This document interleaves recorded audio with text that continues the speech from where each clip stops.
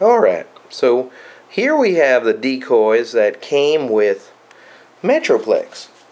And this is the Hong Kong ACG version, so you got the silver and the gold. Okay, and you can really see the colors here. And the gold is actually a little bit more tan than what you're seeing right now. So if this can focus in for a second, just show you the details on them. I mean, there's a ton of details on this guy. And his face is really detailed. Everything's detailed on the sides, the back. Alright, the feet are plain, but really where he needs to be detailed, he is. So let me just go through. So, of course, trail cutter. There's hoist. There's Megatron. And Megatron is tiny. And for whatever reason, this color of silver that they use, this gray silver color, does not show up on my camera very well. And there he is in his vehicle mode. Okay, we got Starscream. And just so you can see, vehicle mode, front and back, top and bottom are detailed. Same thing as Starscream over here and over here. Really, you can see the amount of detail on that. And here's Starscream over here.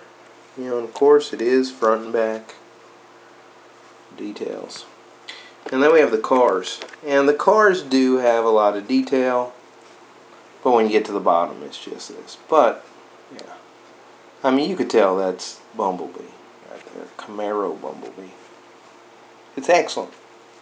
Excellent details. Okay, Orion Pax over here, which is nice. Nice and good to see. Alright, hoist. Come over here and we get to see hoist, sorry, trail cutter, hoist. And this one is Bumblebee. So we got Bumblebee over here. I wish the details would come out. 2 minutes. Alright.